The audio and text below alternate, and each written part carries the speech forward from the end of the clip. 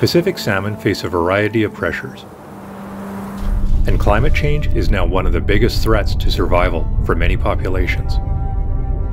Wildfires are increasing in severity, and these wildfires burn away plants that normally moderate runoff.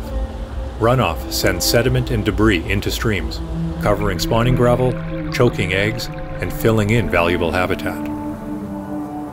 Warmer temperatures change rainfall and snowmelt patterns, causing floods that also sweep sediment into streams and damage habitat.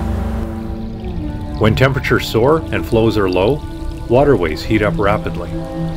Salmon can't find ways to stay cool like us, so they burn more energy when it's hot, making it harder to survive. During droughts, flow can become excessively low, leaving salmon stranded and exposed to predators.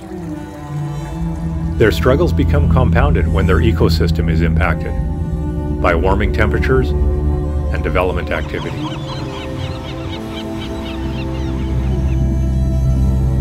Warmer waters make Pacific salmon more vulnerable to disease and pollution, while changing the food chain and the ocean environment that they are adapted to.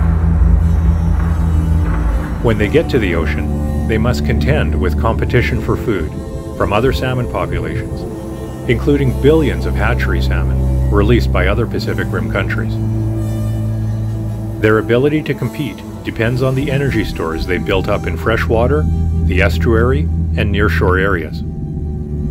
The good news is that Pacific salmon have been adapting for millennia, and we can help them. Find out what you can do.